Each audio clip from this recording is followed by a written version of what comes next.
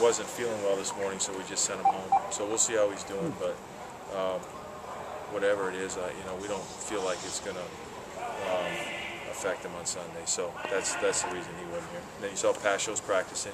As I mentioned earlier in the week, he was trying to do more, and he did do more. And we haven't, ruled him out for the game yet, but we're going to have to just sit down and finally decide it. And as soon as we make that decision, we'll find a way to get it to him. But other than that, good practice. I wish we could have stayed outside, but that's what the indoor facility is for when the weather gets bad. So that's what I have. Pat, when you say he wasn't feeling well, you mean he was sick? Yeah, he was sick. There wasn't any other injuries or anything like that? No. He just wasn't feeling well, just like happens this time of year. And so we felt like the best course of action was just the same. I feel like if it's necessary, Monterio is ready for an increased workload.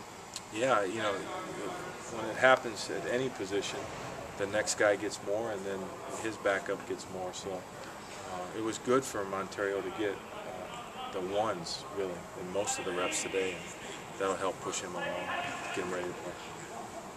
And with Tony, would you be inclined to, can you activate him and not start him, or would you just be inclined to give him another week and let him come back?